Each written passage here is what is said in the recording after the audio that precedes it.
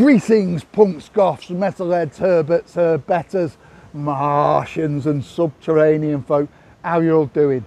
My name's John and this is the Health Anarchist channel. Well, today's a bit of a replacement video really, because some of you may know that my computer totally broke down and died last week, so I wasn't able to put out a video as I usually do this weekend just gone.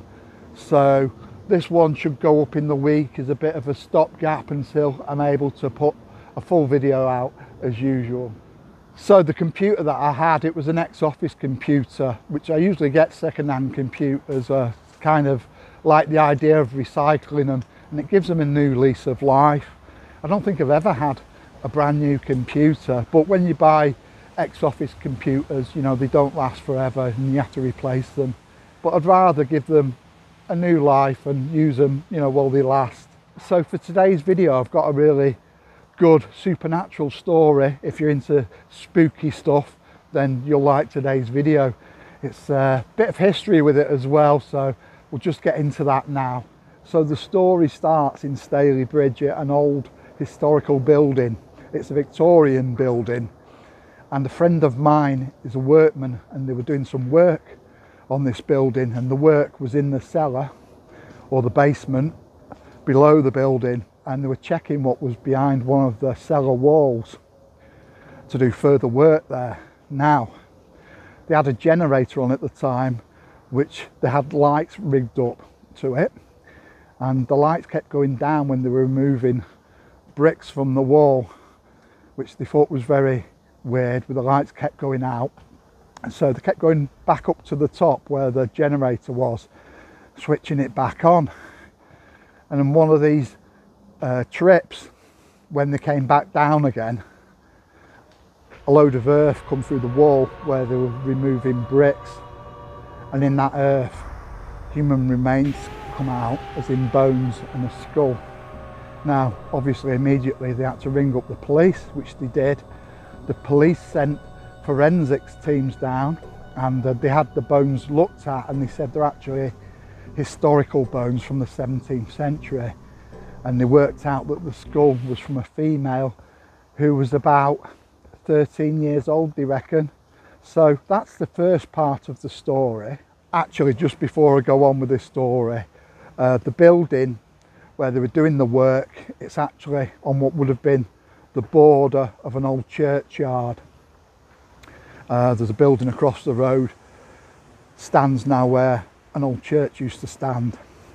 Anyway, so the next part of the story is I have one of these spirit box apps on my phone, and I have used it with what I think is success in the past. So I was walking past this building at night time. I'd just been doing a bit of shopping, and I thought I'll try out the spirit box because it's quite interesting what happened to my workman friend there. So it was dark and I wasn't really scared because I didn't think I'd get any results.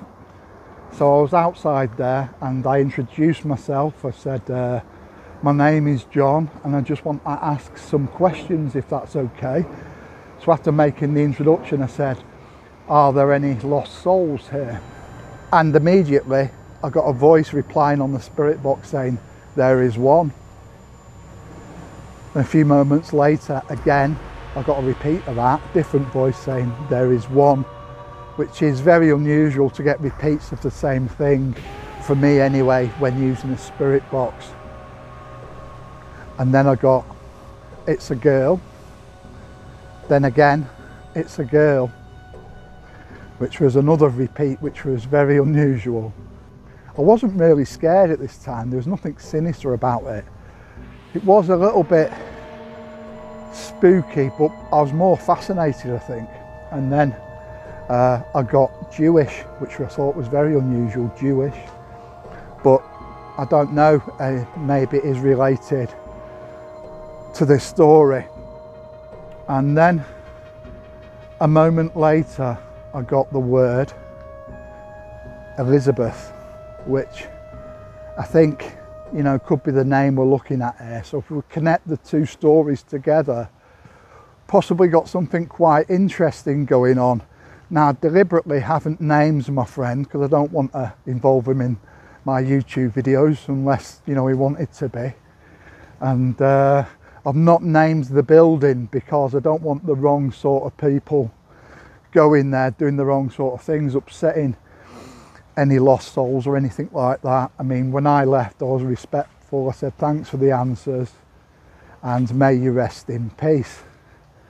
So yeah, that's my little story that I wanted to share with you. And you know, and I am interested in these things. I do like supernatural stuff, and I like my history as well.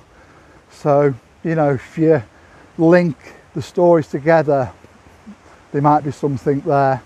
So as I was saying, it's just a short catch-up video today, and I should have my usual video up this coming weekend.